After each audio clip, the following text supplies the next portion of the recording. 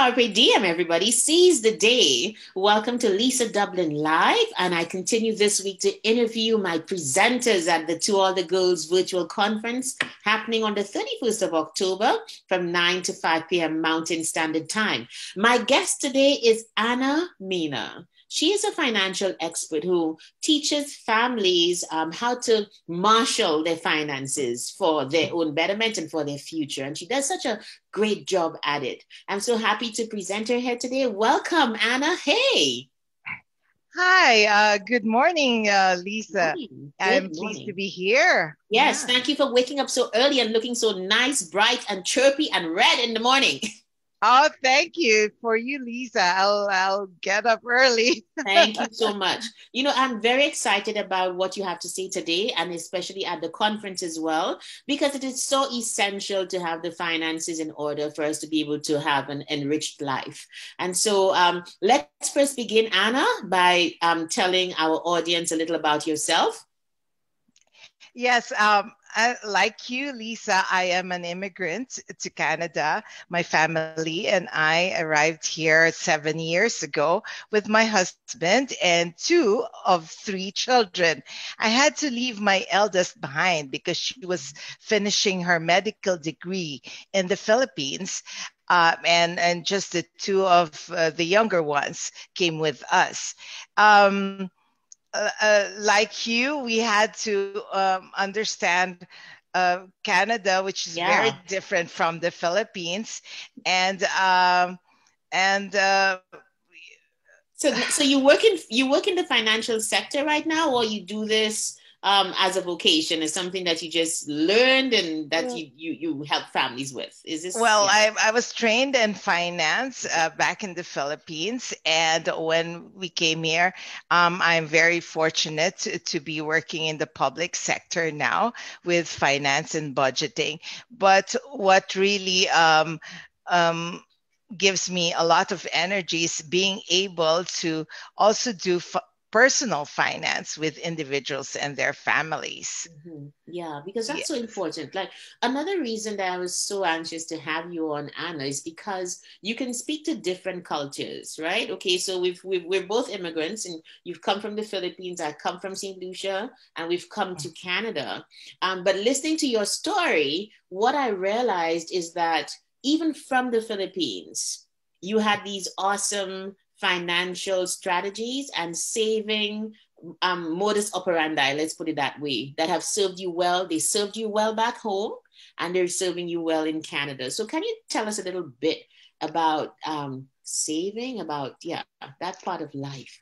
Oh, well, yes, my husband and I, we were kind of uh, savers ever since. And we thought we had a lot of money before we came to Canada, only to realize that when we reached here, that the value of our currencies do not match Canada. And so whatever we saved did not last us very long. And so we had to learn how money works here in Canada. We had to learn, what things we need to save for, what things to invest in, and what safety nets we need to set for ourselves when life happens, because life is not always good. So we did a lot of conversations were about where and how to put money aside Mm-hmm. so that we can meet our needs right now, but also prepare for when things are not so good. Okay, now in terms of saving, one of the things I like in what you teach is that you need to make the sacrifices. Can you tell us a bit about that? Do you make the sacrifices with a goal in mind? Does that propel you to make the sacrifices a lot easier than if you're not planning for something? Uh, Sacrifice. No one likes sacrifices. Mm. No one likes sacrifices if they don't mean anything. And so it's the goal that sets us on the way to Yeah. really. It helps us decide what to give up It helps us to decide what to just forget and put down the list, bottom of our list, and really go for our goal. Our children, our three children, were our big why, WHY, why we are doing all these things. And that's enough for us to just focus on what's important and focus our energy, our career, our behavior on what is important. And that doesn't mean a lot of sacrifice at all, because in the end, you are spending for what is most important and what is most valuable. And that is a very rewarding experience. Yeah, Yeah. nothing beats that, right? Yeah. Nothing Yeah. beats that. Okay, so we're not gonna go into detail because Mm. believe you me, folks, is a treasure trove of information. I've really brought out the big guns for this conference, and she's one of them. So Yeah. I'm really looking forward to you sharing your strategies.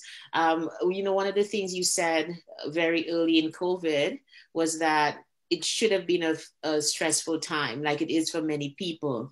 But prior proper planning made sure that it was not, that it was a time that your family could tide over. And that was so, I was like, wow, this is great. Like people need to hear that, you know? And really, COVID is not going to be our last crisis.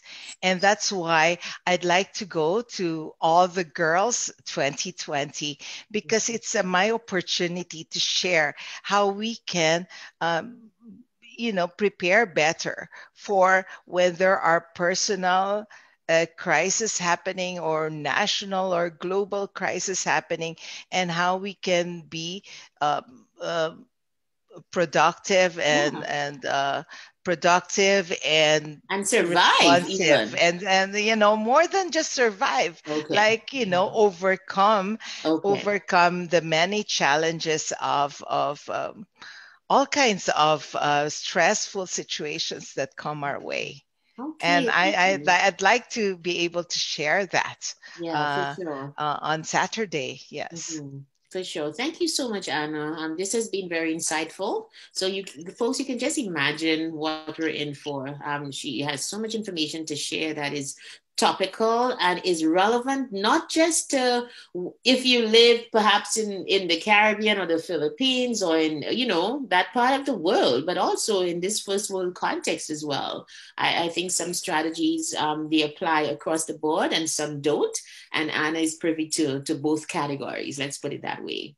Lovely. So Yes, thank you so exactly. much. So See you on Saturday. Looking forward to it.